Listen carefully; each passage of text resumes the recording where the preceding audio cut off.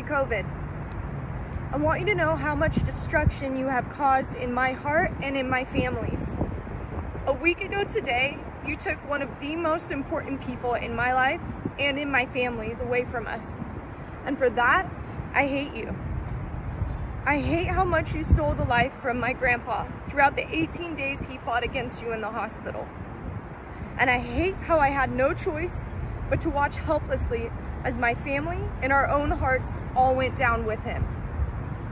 I hate how it feels as if you were just biding your time for almost a year as he tried so hard to avoid any encounter with you.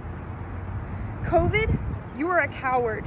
You prey on those who have lived more life than most of us, and you show no mercy in how you take over. But do not be mistaken, my grandpa will always be stronger and more impactful than even the greatest pain you have caused. Because although you may have stopped his heart, you have not and will not ever take his spirit, nor his very DNA that lives in me and in so much of my family. I hate you, COVID, but while you have broken all of our hearts, you have also lit a fire within us. As my grandpa would always say to me, don't get it twisted. Because COVID, you are a work of evil, a serpent of some kind.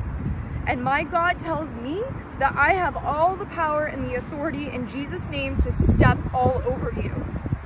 And that is what I plan to do for the rest of my life. You may have stopped my grandpa's heart, but together, mine and my family's continue to beat for him, stronger than you could ever multiply to overcome in even your greatest of attempts. COVID, you have made me feel an anger I have never known. You have taken someone from me who helped shape me over the past 29 years. But what you forgot to also take are the lessons, the wisdom, and the strength that my grandpa gave to each of us. I know that my grandpa is still very much alive in us, and for this failed attempt of yours, I laugh at you. Because more than ever now, I am determined to focus on loving my family how he did. Focusing on what's important like he did. Cutting out the BS like he did. Never giving up like he didn't. Being brave like he always was, and making him proud like I know he would be. COVID, you have changed all of our lives forever, but make no mistake, you have lost.